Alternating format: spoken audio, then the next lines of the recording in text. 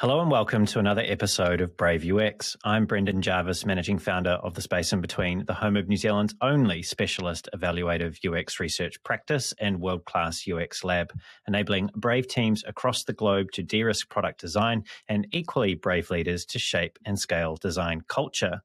You can find out more about that at thespaceinbetween.co.nz. But here on Brave UX, it's my job to help you to put the pieces of the product puzzle together.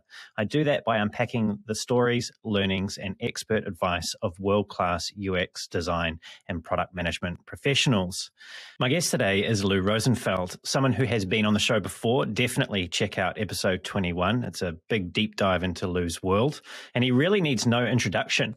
But that's not how we do things here. So first, just a little bit about Lou. He's the founder of Rosenfeld Media, through which he and his team publish some of the best books in the world on UX and design. They also produce world-class virtual and real-world conferences, which have started to come back now, and we'll be talking more about one of those soon. Lou's the host of the Rosenfeld Review podcast, a really great show where, like me, he interviews world-class leaders in UX and design. And last but not least, he's also the co-author of Information Architecture for the World Wide Web, often fondly referred to as the Polar Bear book. Did I leave anything out, Lou? No, that's plenty. Thank you so much, Brendan. I'm glad to be back on the show.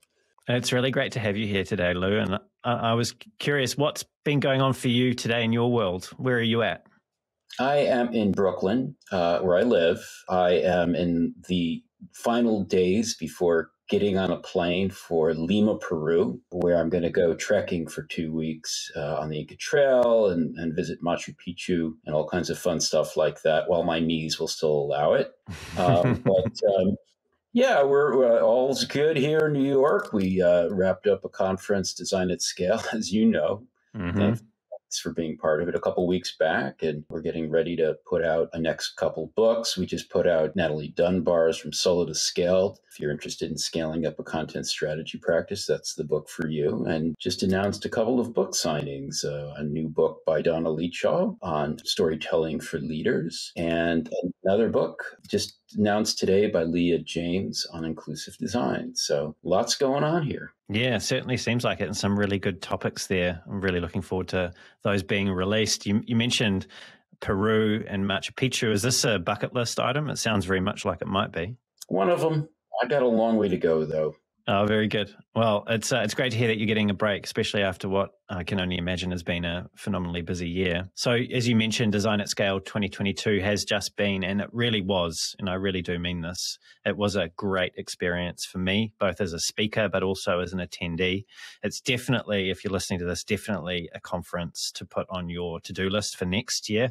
And if you've got something that you want to share with the community, do keep your eyes peeled for the call to submit a talk. It's one of those special conferences where it just has a great feeling, and it's always a very meaningful experience.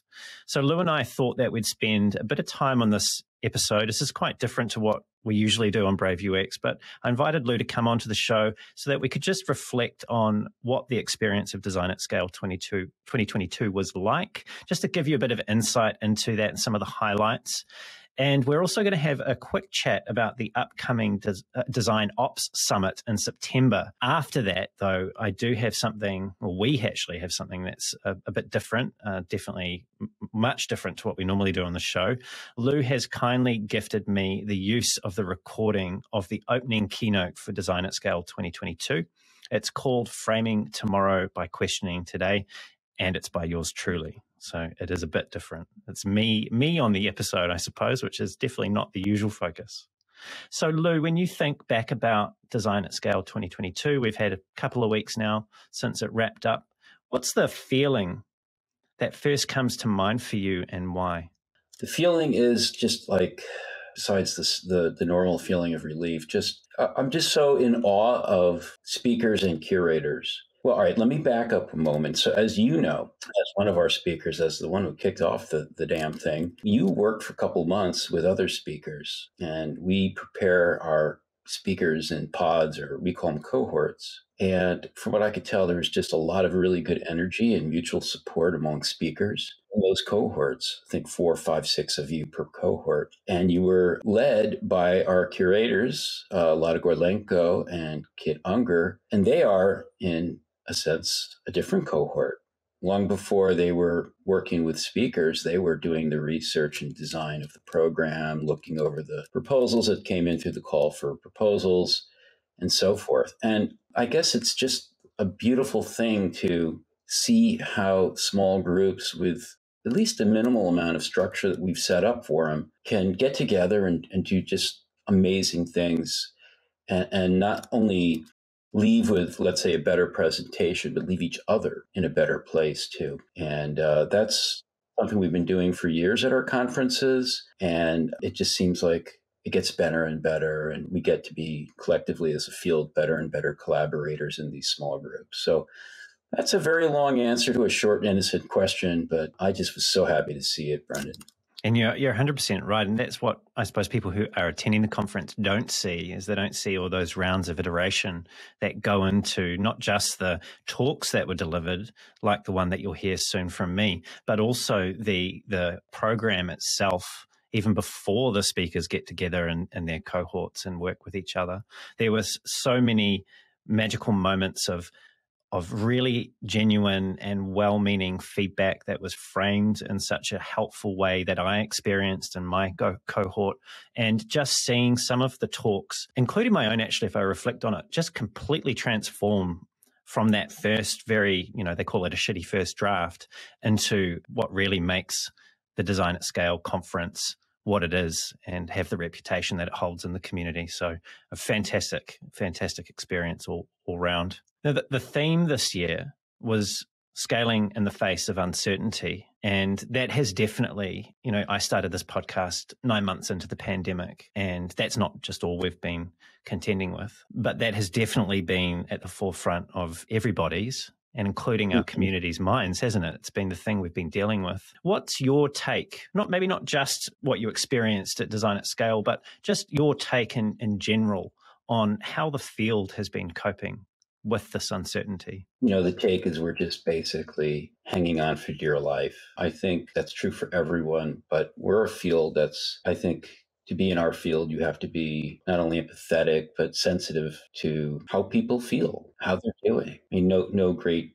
insight there, but I think it's just been murder for people in our field. It just takes so much out of you, even in the best of times, when there's some semblance or some illusion of certainty in our lives and in our work. And to see that just flip around constantly every couple months. I just got an email from a friend who just was tweeting not long ago about this great new job she's just loving, and how she loves her manager, and the organization is really enlightened. And in the last couple of months, that was maybe a couple of months ago, and since then they've announced massive layoffs.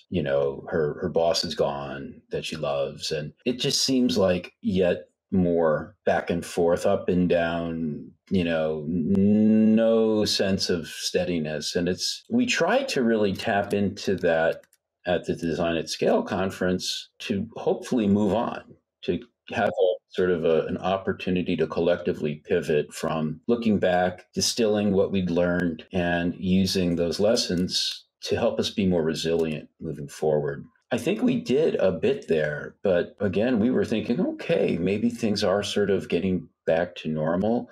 And since we started programming that event, Russia invaded Ukraine. You don't even, I'm sure you're following a little bit about what's going on in the States, but to live in the States right now is a really concerning, to say the least, experience. And what are all the other things that have happened? And now we're looking at an economic downturn. And so I hope people who attended the conference did build some muscles of resilience, because we're going to need them. Yeah, I fear you're correct. I think the chaos side of the ledger is definitely winning out against order at the moment. And we don't have that perceived security that we had before. 2019 seems like such a long time ago, before all of this started to unravel. Things weren't perfect then as well. I think it's important to acknowledge, particularly domestically for you in the US, there were some things that were going on and still are going on. But I feel that while there might not have been great answers that came out to solving all the world's problems from Design at Scale, these opportunities to connect as a community, to tell stories and share stories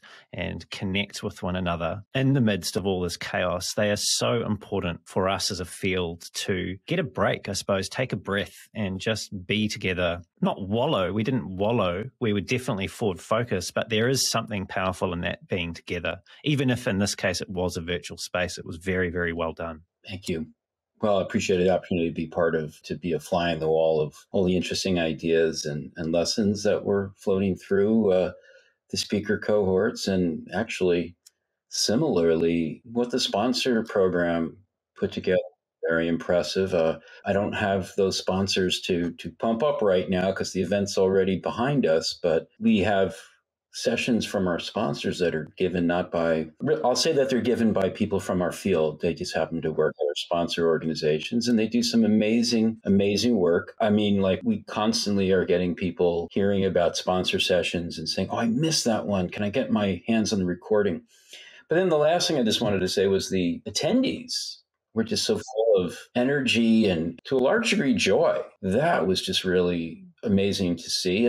And the ones that were the subset of our attendants that participated in attendee cohorts, small groups were just on fire. It was just so great to see. Most of them, they don't always work, but I'd say the far majority of them were just really engaged during the conference. There was I don't know if you attended this particular session, but the Cozy Juicy Real game that Sophia and Jed Lazar run. It's an amazing online board game which really helps you get to depth with people you don't know, you may not have met very, very quickly. For the people that did invest the extra time to connect with people through those opportunities that you presented, I really feel that they got a lot more out of that conference and were able to walk away with some really great connections and some really meaningful conversations that happened as well. So just thinking about where we're at currently, well, I assume that the program hasn't yet been formulated. Okay, well, I mean, the DesignOps Summit we've been doing, I think, since 2018. It's actually kind of become our flagship event. It is curated this year by a really great team, brand new team, been really wonderful to work with. That's Bria Alexander from Adobe, who many of you know if you've been to any of our virtual conferences in the last year or so. She's been our MC. She is a design ops expert and, a dad jokes ops expert. I mean, she tells fantastic, powerful, fun dad jokes. By the way, I don't know if you mentioned it earlier, but this edition of the DesignOps Summit is like a huge, big deal for us because we're going to be doing it both in person for the first time in like 2.5 years. We'll have an in-person event in San Francisco, September 7th through 9th, but also it will be virtual. And like we've done just so much work on developing the virtual format. And I think we've done well with it. And now we get to fold back in person. That's a really interesting design challenge that I'd be happy to get into if you're interested. But just to round out the curation team, we also have Farid Sabatov, who is a past speaker at the DesignOps Summit. He's from EPAM, is very involved with Friends of Figma. He's one of the world's leading experts in tooling for design ops. And I got to say, I mean, just in terms of his knowledge of tools, he just blows me away. Every time we have a meeting, he's using Coda and FigJam in ways that I didn't know were possible. And then we also have Sarah Campari Miller of Intel, who brings a real focus on inclusivity, accessibility. So when you put those three people together, you get a really interesting mix and vision for the conference. And so the four themes do reflect their interests and their vision. The four themes, let me pull them up here so I have them handy. One theme is really about growing successful design ops practices and practitioners. So what does it mean to be a design ops person and to have a practice or run a practice? You might be a design ops team of one. You might be running a much bigger organization. What's the scope of it? What are the boundaries?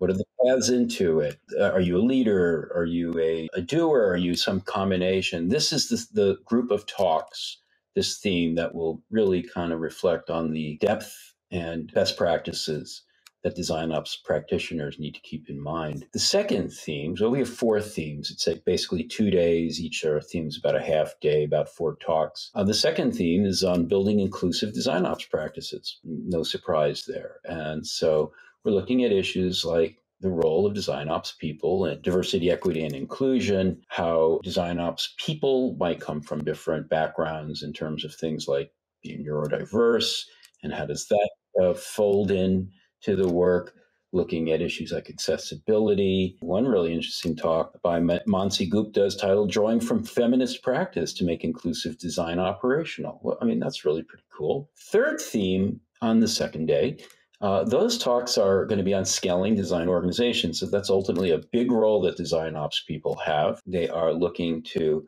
not only bring on and onboard talent, but figure out where that talent should be positioned within the broader organization, both the design organization and maybe with other groups like the product organization, how to make the case for the ROI of design to senior leadership, how to work with other teams or silos inside the organization.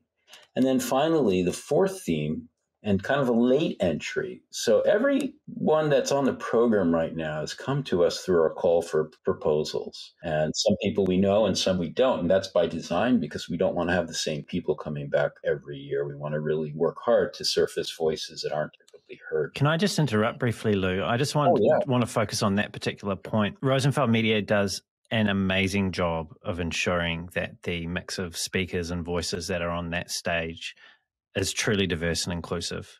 I think if you look at the upcoming lineup for the DesignOps Summit and also the previous lineup for Design at Scale, you have seen the community. And I think that was such a huge thing for you to be doing that, and you do it very, very well. And you don't normally talk about that, but I just wanted to call that out because it is wonderful to see, and it makes such a difference to the experience for attendees. Well, thank you, Brendan. I appreciate that. I always feel like we need to do better and we should do better. And so we don't talk about it maybe that much because it just seems like it's so important and we take it very seriously. But we never know if we got it right. You know, I don't know what right is, but all I know is there's always a better. But I will say, like any other product, basically, if you don't have a diverse group of perspectives and experiences reflected in the people who are creating it, how is it going to work for the people consuming it? It's just better design. That's why we have the whole elephant logo. It goes way back to the fable of the blind man and the elephant. Anyway, I know we're going to get to theme 4, and that's the one that we haven't programmed yet because it was a late entry, visiting the future of design operations. We're actually searching right now and starting to turn over some interesting stones that are about the cutting edge of design operations. Those are not necessarily happening in places that you would expect or in places that naturally are willing to share the interesting stuff they're doing.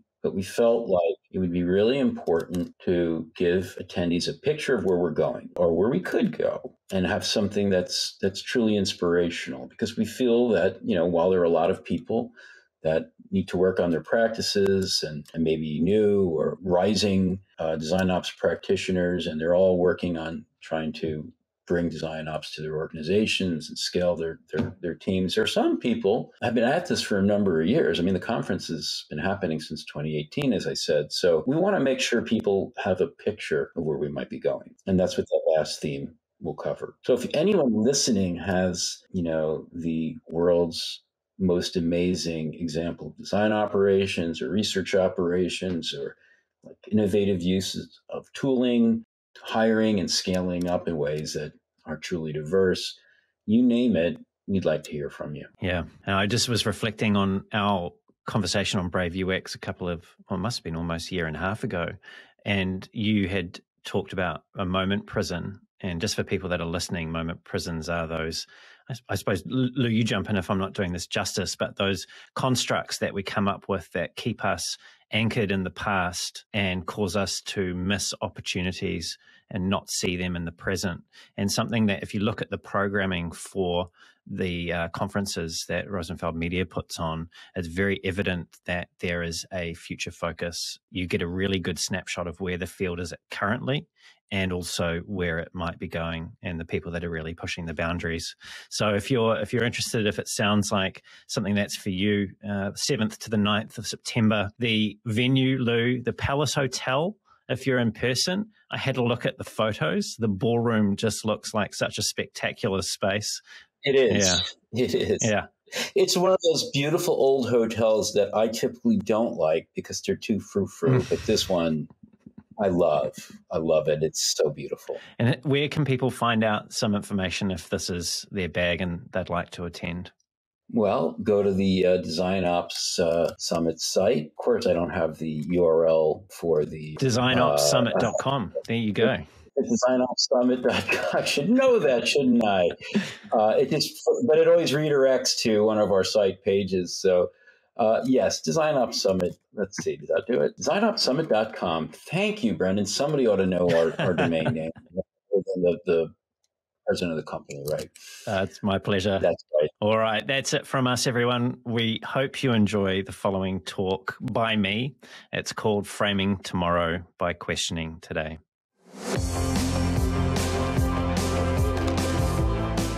It was a Wednesday evening, but not just any Wednesday evening. It was Wednesday, the 25th of March, 2020. Sitting at my kitchen table with my wife, our young 20-month-old son in bed, and dinner recently over, I poured myself another large glass of red wine. I could feel the tears welling up like waves crashing against the break wall. I felt helpless and stupid. That night at 11:59 p.m, the entire nation of New Zealand would move into what was called a level 4 lockdown. Complete social isolation from anybody outside of our existing household. There would be no weddings, no funerals, and nobody knew how long it would last. I just put the finishing touches on my new UX lab. It was truly beautiful. I had personally and painstakingly considered every detail, the technology, the cedar wood paneling, even the scent of vine and paisley that greeted your nose upon opening the door. It was the product of 2 years of hard work and $200,000 of personal investment. It was the tangible evidence of the future that I'd envisioned after deciding that my design agency, The Space in Between, would leave the making of things behind to focus solely on research.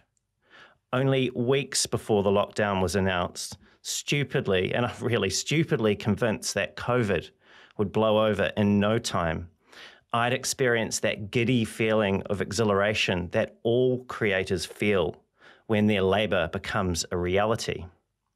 I'd imagined design leaders all over town beating down my door, the space alive with people getting a real sense of what it was like for their customers to use their products. For 9 long months, as the country bounced in and out of lockdowns, none would come. What had I done? Why was the universe doing this to me?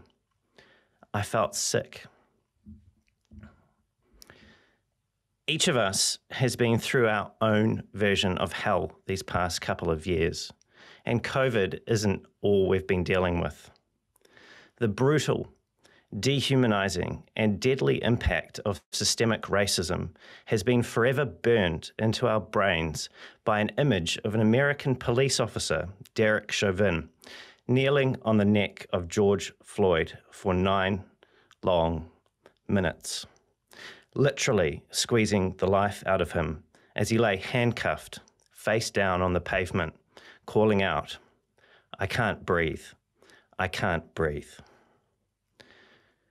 We have also experienced the corrosive influence of populist politicians on our public institutions and civil discourse, as they've torn at the very fabric of our democracies, bringing the West dangerously close to the abyss. And most recently, how could we ignore what is happening? Most recently, we are witnessing the twisted and horrific nature of nuclear-armed imperialist greed exert itself over the lives of the people of Ukraine and sending shockwaves throughout our global village. Tens of thousands of Ukrainian civilians have already lost their lives. And due to the resulting agricultural disruptions, the UN now estimates that hundreds of millions of people in the poorest nations on Earth are now at greater risk of famine. According to the Bulletin of Atomic Scientists' Doomsday Clock, we are now just 100 seconds to midnight, and that was back in January. So, aside from wondering, can I make it through one more Zoom call today, you might have started to ask yourself some bigger, more philosophical questions like, what really matters to me? Why am I doing this? You may have even gone so far as to ponder, if I died tomorrow, would I be happy with my story so far? While unfortunately I have no answers for solving racism, beating back greed, or ending Russia's war on Ukraine, I can tell you that these questions, these deep questions we've been asking ourselves about the implications of current and unfolding events are being asked universally. I don't know one person who isn't meaningfully considering some aspect of their life at the moment. Our ability to question our external and internal worlds is central to our humanity. Questions are the catalysts of our curiosity. They help us to make sense of the world around us. And our ability to ask questions has been with us since we were very young. If you've ever watched a small child look up at the moon in wonder, or marvel at a worm that's gently held between muddy fingers, you'll know that this process starts before we can speak. Like philosophers, scientists, and children, as designers, we are motivated to understand, challenge, and change the status quo. To take something, a product, a service, or an experience, and to make it better for the people who use it. That is a worthy and valuable act. And while we shouldn't let that go to our heads, we shouldn't forget that either. Our potential to make that happen, to create value, in part depends on our ability to ask great questions and then to work with our colleagues to bring to life great answers. But, as Dr. Sam Ladner recently reminded me, asking questions is a provocative act. They are a challenge to the status quo. And, well, the status quo quite likes being the status quo. Sometime around 2,422 years ago, at the age of 70, Socrates, the founder of Western philosophy and the creator of the Socratic method, was charged with impiety for, and I'll quote now, failing to acknowledge the gods of Athens and introducing new deities. He was also charged with the corruption of the youth of the city-state. Who brought these charges against him? The powerful men of Athens, the political establishment, threatened by the uncomfortable nature of his questions and what they inspired in others. After a hot and dusty 10-hour trial in the People's Court under the beating Aegean sun, in which Socrates lectured and provoked more than he persuaded, a jury of 501 of his fellow Athenians found him guilty as charged. The sentence, death. The method, a poisonous cup of hemlock. Socrates was known in Athenian society as a gadfly, a fly that bites livestock, for his overt and intentional interference with the Athenian power structure. Don't be a gadfly unless you are willing to drink a cup of hemlock for your beliefs.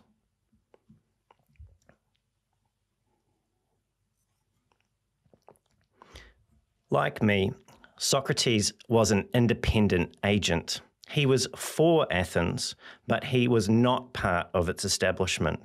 For you, enterprise design leaders, challenging the status quo comes with a different set of risks. You must poke the bear, but with a greater degree of care and often less directly. Questions, good questions, are your allies here. Good questions, ones born from genuine curiosity and reason, are constructive. They empower you to make change by helping you to learn something new about something or someone.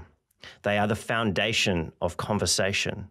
And like the Socratic method, they are a gift that may unlock a deeper understanding in someone else by bringing into focus something that they had not previously considered. They give birth to better stories about what the future looks like and why we should go there together. On the other hand, bad questions are self-serving and corrosive. They undermine our relationships and they limit our potential for progress. When COVID first arrived, and I asked myself, why was the universe doing this to me? That was a bad question. I was really saying, I don't like this situation. It's unfair. I was ceding responsibility for dealing with what was happening. I had begun to tell myself a very self-centered and limiting story about the present and my future potential. As a field, we are sometimes guilty of asking ourselves bad questions, ones that we're not really seeking answers to, the types of questions that sap self-respect as they leave our lips. Questions like, why can't they see the true value we can create? But for the most part, especially over these past couple of years, when cracks have appeared in the veneer of our catch cry to make the world a better place, we've asked some very good and very important questions.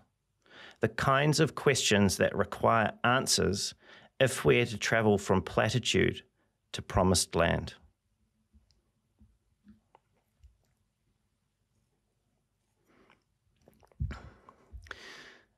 In May of 2021, about 6 months after I launched the Brave UX podcast, I received a message on LinkedIn from an old friend. She, a woman of color, said, B-Dog, not my favorite nickname, hope you are well and hope you don't mind me sharing. I noticed that just 8 of the 23 conversations you have online are with women. I also saw very few people of color.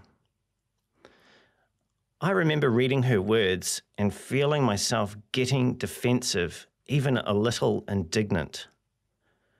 But I knew she was speaking the truth. It was both obvious and impossible to argue with. You just needed to look at the tiles on my YouTube channel to see that they cast a heavily male and particularly white light. That didn't stop me from attempting to justify myself. I replied to my friend.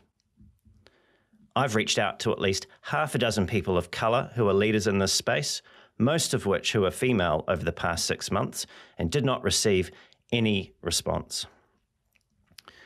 Yeah, I'm not proud of myself. It is an uncomfortable truth that our field remains stubbornly white and predominantly male. Looking specifically at America and race, the last design census found that 71% of the 9,400 designers surveyed identified as white, only 3% as black. In the 2020 US General Census, 12.5% of the US population identified as black. When you look around your design org, who do you see? When you look at your research participants, who do you see? When you look at your job applicants, Who do you see? More importantly, who do you not see? Why do you not see them?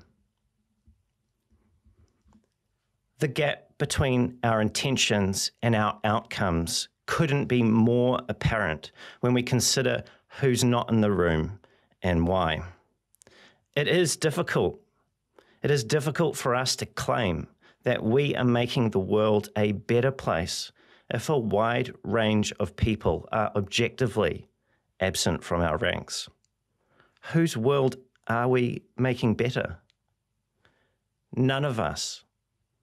None of us chose the field of design because it was easy. So, when it comes to our efforts to be more diverse and inclusive, we shouldn't settle for good enough or do what is simply expedient. We definitely shouldn't attempt to justify poor performance like I did. We should do the work.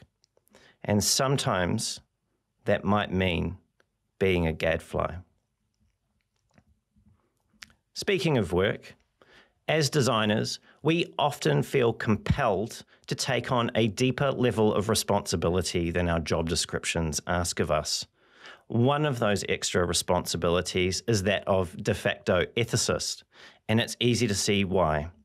We are keenly aware of the awesome power and consequential responsibility we have as we help to create experiences at scale. We are much closer to our users than our colleagues in product or engineering. We see firsthand the effects that our work is having on them, how it can frustrate them, and if the stars align, delight them. We see their light side, and sometimes we see their dark side as well. Back in 2020, Amy Jimenez Marquez was the head of UX design for Alexa's adaptive personality. After discovering some of the truly vile things that people were saying to Alexa, she and some of her female colleagues wrote an elegant appeal as to why the gendered tech product should be able to defend herself. The response from the highest levels of management: Alexa was not to be judgmental of what users said to her, no matter what it was. Amy told me how the business had a tenet called have backbone, disagree, and commit. Amy had backbone. She disagreed. And a little while later, she left. Amy's story is just one of several that my guests have shared with me about the ethical tightrope that enterprise design leaders have to walk. It is hard to stay clean in a dirty world, it really is, but what we choose to do when we see good products or users go bad says a lot about us as it does about our field. And we have a range of options available to us for navigating the actual and the potential negative second-order effects of our work. We don't have to restrict ourselves to playing the canary in the coal mine. We can design the harm out of our products before they've even taken flight. Doing so means that we need to ask an important supplementary question immediately after we answer, how might we? And that's, what might happen if? If design had a universal code of ethics, I'd like to think it would suggest that we would be in danger of malpractice if we didn't give careful consideration to the answer of that question. After all, we're not just a pair of hands, right?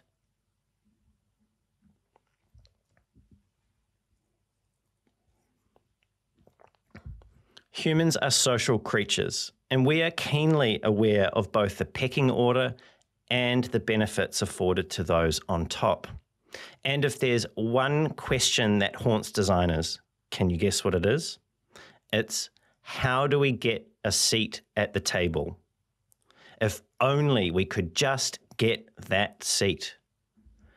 To suggest that we are somehow above caring about our status relative to the others in our organizations would be disingenuous.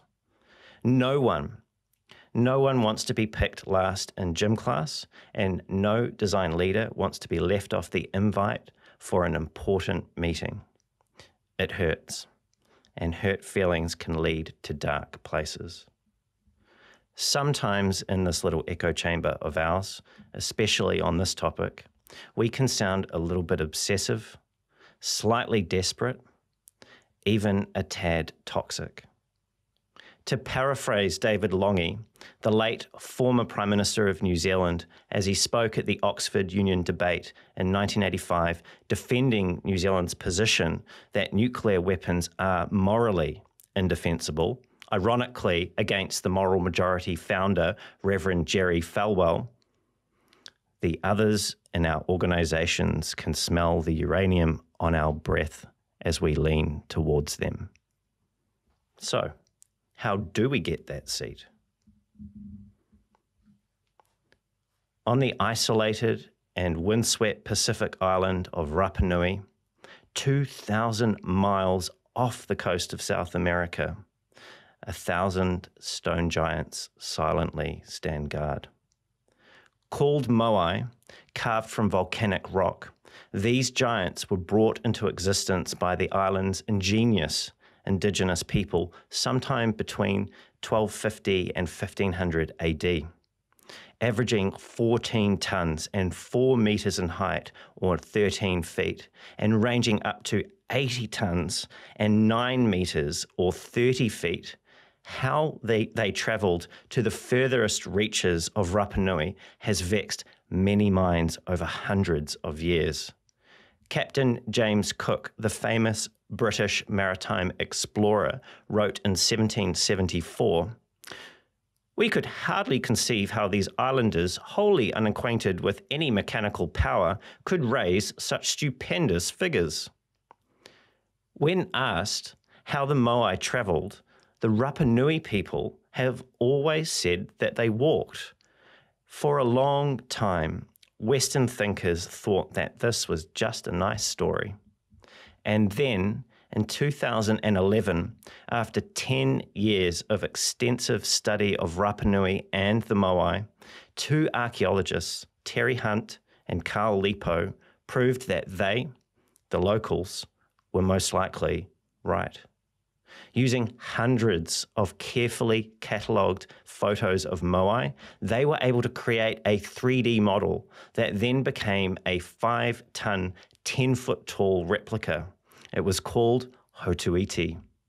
With the help of around 40 people, some long ropes, and physics, Hotuiti was able to walk a distance of 100 meters in about 40 minutes. But it's not those 40 minutes that matter the most. It's the 120 months that preceded them, the decade that Terry and Carl came to question the conventional thinking, the traditional narratives, the dogma that surrounded Easter Island, the moai, and the Rapa Nui people. Even if, in the end, they only validated what the people of Rapa Nui had been saying for centuries.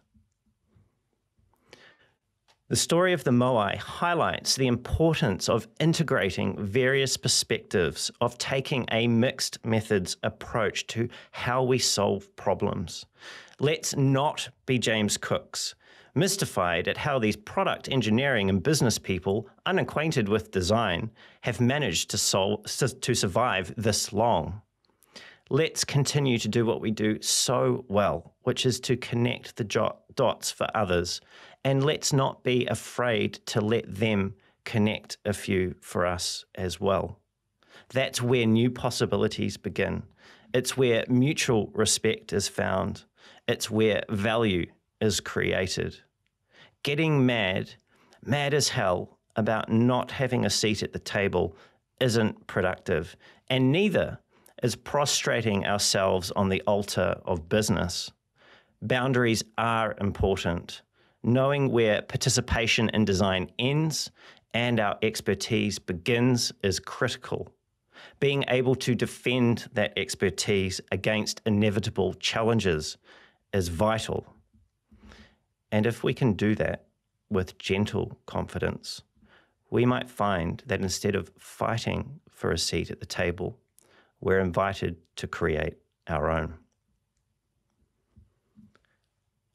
I've asked some questions and I've told some stories today. And whether you agree with my framing of design and its challenges isn't what matters. What matters is whether the questions that you are asking and the stories that you are telling yourself are serving you. Are they helping you to be a better design leader, to shape a better world? Are they moving you and the field forward? Or do they limit the range of options you see available? Do they curb your potential for impact? Are they circular in nature, contributing to the field spinning its wheels? The stories we tell are framed by the questions we ask. Our stories, repeated, become our beliefs, and our beliefs influence our behavior. And in the complex social environment of an enterprise, behavior impacts outcomes.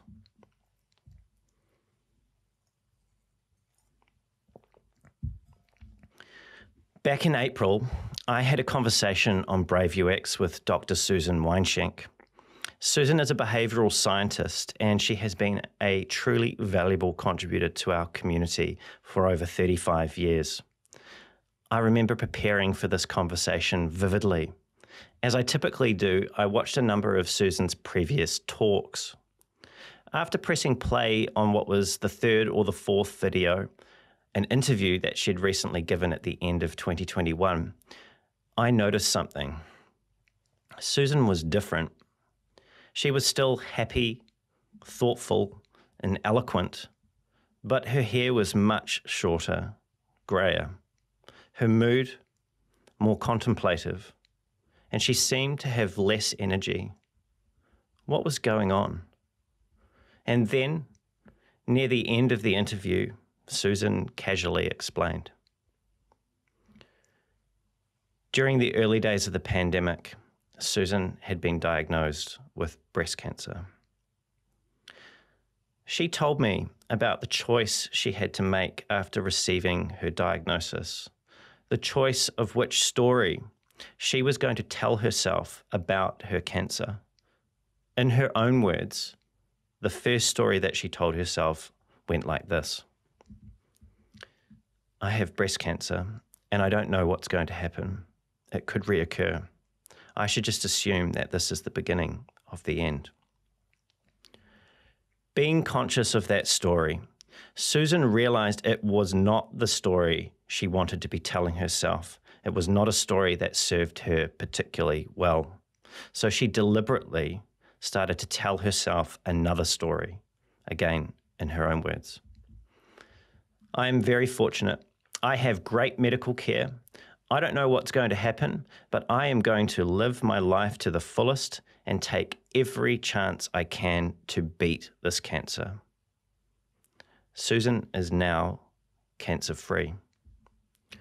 When we spoke, she made it clear to me that she was under no illusions that changing her story is what made her that way. But she told me it did help her to enjoy herself more, her life more, in the face of cancer, to appreciate the good things that were in her life, even while she was facing such a terrible thing. Personally, I can't help but wonder whether Susan's new story was the defining factor. What does any of this have to do with design? Like all fields, design is a story, one that's always being written by people like you and me. If we don't like what we're reading, then it's on us to change what we're writing. So how do you change the story? How do we do that? When I spoke to Susan, she also told me about a book called Redirect, written by world-renowned psychologist Dr. Timothy Wilson.